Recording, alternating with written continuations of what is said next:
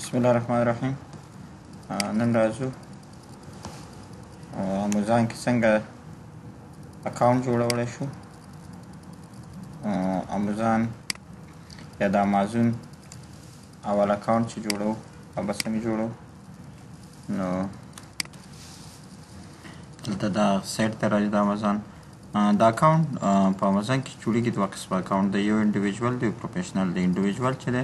ماهانه فیس نه لري، خاص آیټم چې تا ته سول کوي په هغې باندې 0.999 یا $9.99 اخلي. او بل چې دی پروفیشنل بیا هم دوه قسمه دی، یو انډیویژوال دی او یو چې دی بزنس اکاونټ دی. انډیویژوال چې دی ماهانه $9 اخلي، $9.99 او دا بزنس اکاونټ چې دی بزنس LLC یعنې لیمیټډ لیبلیټي کمپنۍ غواړي نو په هغې باندې کېږي. موږ دغه فری اکاونټ دا کولی شي بیا ته اپګریډ ډاونګریډ وکړې، کولی شي چې اکاونټ یا د انډیویژوال نه پروفیشنل ته بدل کړي، د پروفیشنل یا ډاونګریډ کړي انډیویژوال ته یا بزنس ته، دا کولی شي. خو اول امازان عموما یو اکاونټ دی چې ډاکومنټس غواړي،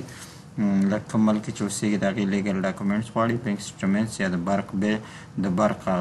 بل چې ستا په نوم باندې راځي، داسې یو شی چې دی ته هغه ډاکومنټس قبولي. دویم دا چې په تا سره کوم ډاکومنټس دي دا باید غونډ سکین PDF وي، یعنې دا پکچر نه وي، سکرین شاټ داسې نه وي، ولې چې هغه بیا ریجکټ کېږي، رد کېږي، اکاونټ نه جوړوي. کله چې ته دا خپل ډاکومنټس او اکاونټ جوړ کړې سبمیشن وکړې ورته دا شیان ورته سبمیټ کړې، بیا تا ته په 48 یا 2 ورځو کې 48 ساعتونو کې تا ته دغه بزنس ډے چې رسمي ورځ دي تا ته خبر راځي چې دا اکاونټ جوړ شو، اکاونټ صحیح شو. راځو ساین اپ د اکاونټ کوو. زه کریټ امازان نیو اکاونټ جوړو، یوزر نیم مثلا دلته ورکوم،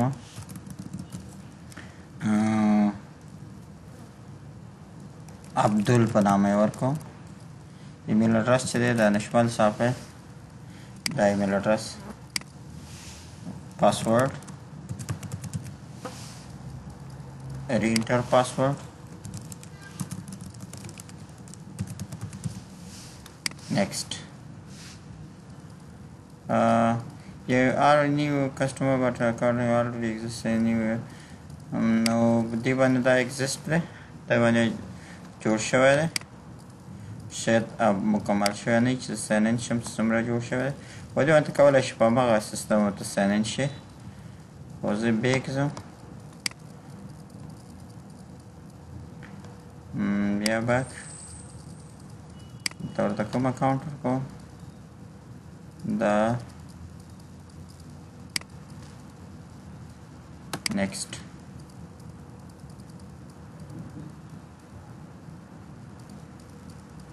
چې کریټ هماغه یو دی، لاګین شم دغسې هغه لاګین هم شي، دغه صفحه درته راځي چې دې نه کولی شو موږ مخکې بوځو. I'm not individual. I confirm. دلته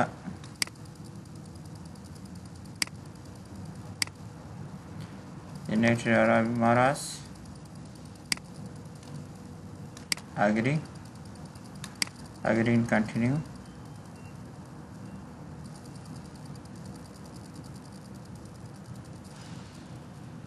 دا اصلي صفحه ورسره راغله چې موږ مخته بیایو. citizenship, enter your complete name as improved in passport and ID.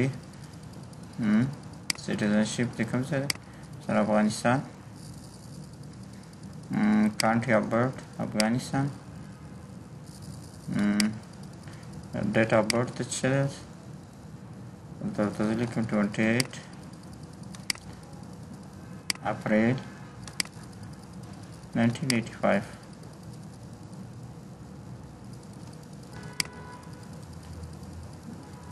nationality passport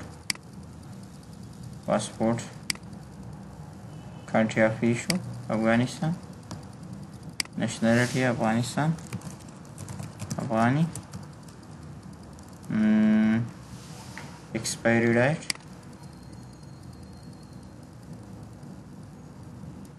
surrender expiry date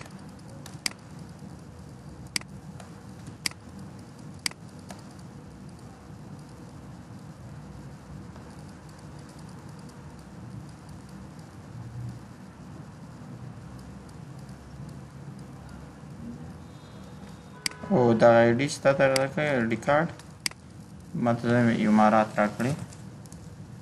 یونایټډ عرب امارات دلته کولی شي ته دغه آی ډي نمبر دې خپل وایي چې کوم آی ډي درکړي نو هلته ایکسپایري ډیټ اچولی شي په دې کال کې د ایکسپایر کېږي ریزیډنس امارات شارجه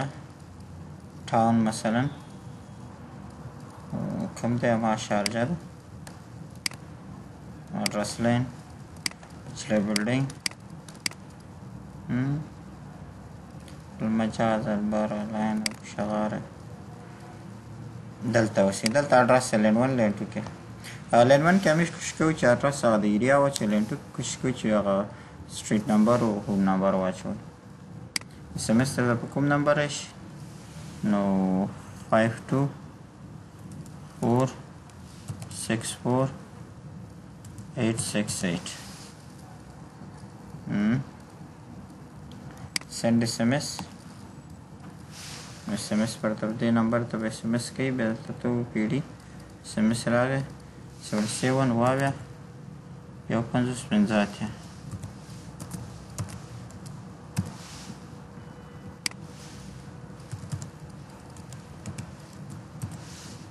verify next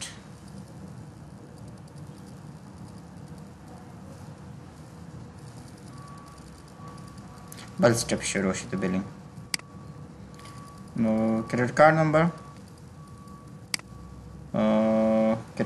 نمبر تا سره بینک کارت نمبر چې کوم دی هغه به انټر کړي ایکسپایري ډیټ کوم ایکسپایر کیږي 770 په دې کال ایکسپایر کیږي کارت هولډر نیم عبدل صابور دانشمل صحیح په دې باندې او بیا ورته وایي نیکسټ کریډټ کارت او سپورټ دا چې کریډټ کارت ما خود ځان ورکوي نمبر یې صحیح دی صحیح دی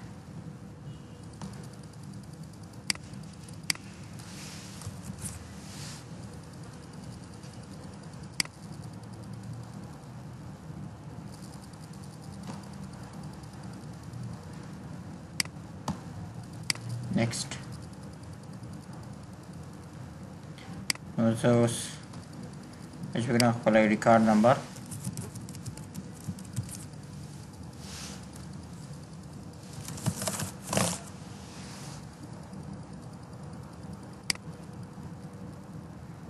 monthly subscription fee limit او آیا درهم چې کله دی نه کټ کې هغه ګرځي هغه نور د تانو صحیح غواړي کریډټ کارت دی کې شي صحیح دا شي کریډټ کارت پر راو نه کې به صحیح کارت نمبر منځر کو نیکسټ کو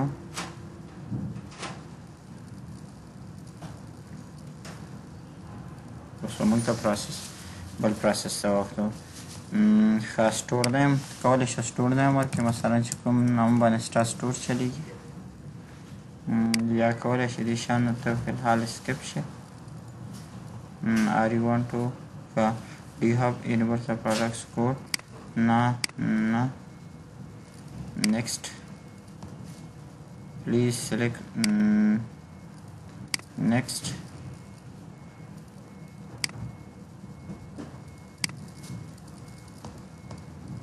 store name this channel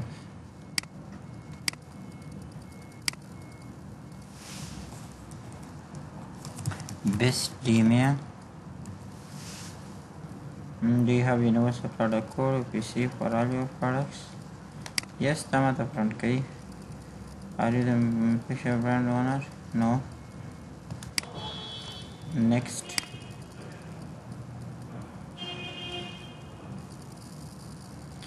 bell step tararo tata national ID your front side or بیک سایډ به د خپل آی ډي د معلوماتو په څه کې به دې ته سبمیټ کړئ مثلا امارات آی ډي بیک امارات فرنٹ سایډ د آی ډي ما سکین کړی او دلته بیک سایډ ته راځو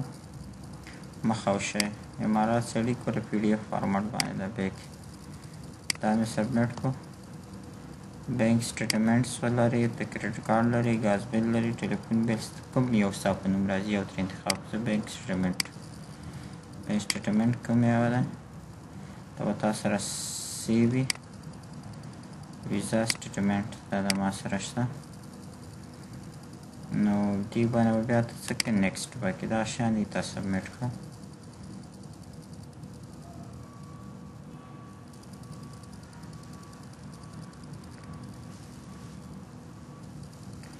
thank you for sharing your information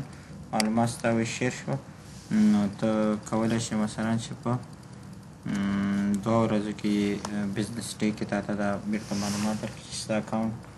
جوړ شو ته د اکاونټ نه استفاده کولی شې دا ډېر اسانه ده کله چې اکاونټ جوړ شي بیا ته ورته لاګین شه چې کله لاګین شي ستا اکاونټ بیا تا ته په دې شکل ښیي مثلا زه دلته دا زما اکاونټ دی مخکې نه جوړ شوی پی ټي کوډ غواړي دا به هر وخت انټر کوي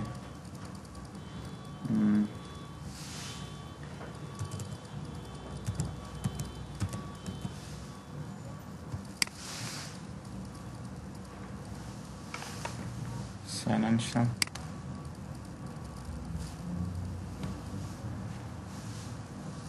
don't require a pretty code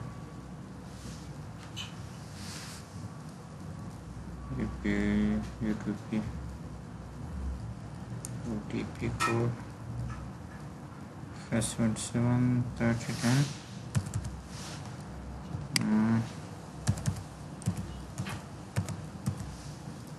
sign in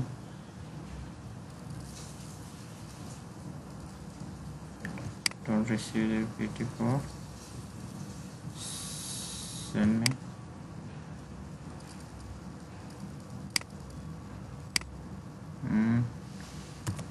170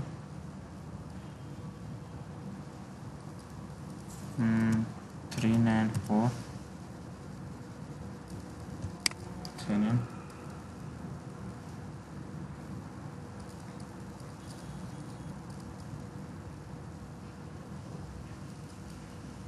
دا OTP کوډ دې لپاره دی چې دا زیات سکیورټي غواړي چې ته ډېره قوي کړي ما دلته په دننه اکاونټ کې دا ان کړی چې کله زه خپل اکاونټ ته لاګین کېږم دا مانه غواړي نو نیټ وای فای هم لږ سلو شو کار یې پرېښود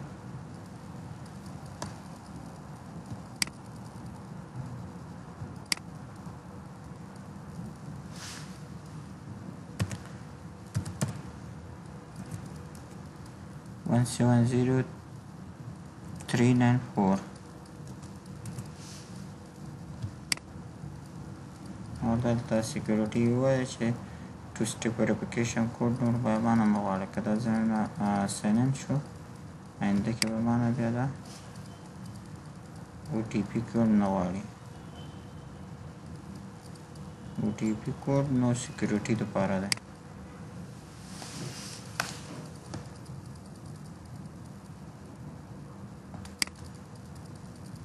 دا خو ما اوس سبمیټ کړو دا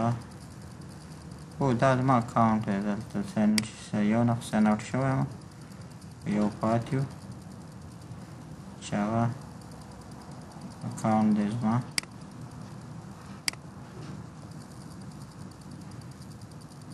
دلته رانه لاګ اوټ غواړي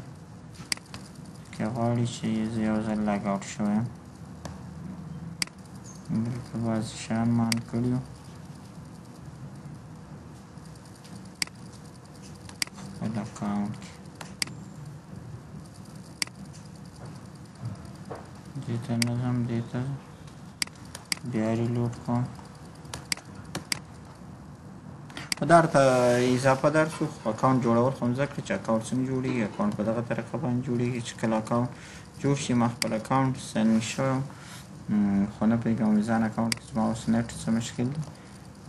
نه اکسس کېږي نه خلاصېږي وایي چې زه بیا لاګ اوټ دې ځای لاګ اوټ شم نو لاګین کېږم خپل اکاونټ ته لاګین دا دی خپل اکاونټ ته لاګین کله ته خپل اکاونټ ته لاګین شوې دا ستا اکاونټ شو دا رقم جوړېږي لکه ما ته اکټیویشن کوډ دا مې بل اکاونټ دی نوی دې اکټیویشن کوډ ما ته راغی اوس مې لا د کار شروع په دغې نه ده بل اکاونټ مې زیات کار نه کوي او ډېره مننه دا ویډیو درسره شیر کړئ لایک یې کړئ او ملګرو ته یې ورسوئ انشاءالله آینده کې زه پوره کورس د امازان په برخه کې کوم مشکلات تاسې ماته ایمیل میسج کول تاسې سره زه دا اډ کوم ډېره مننه السلام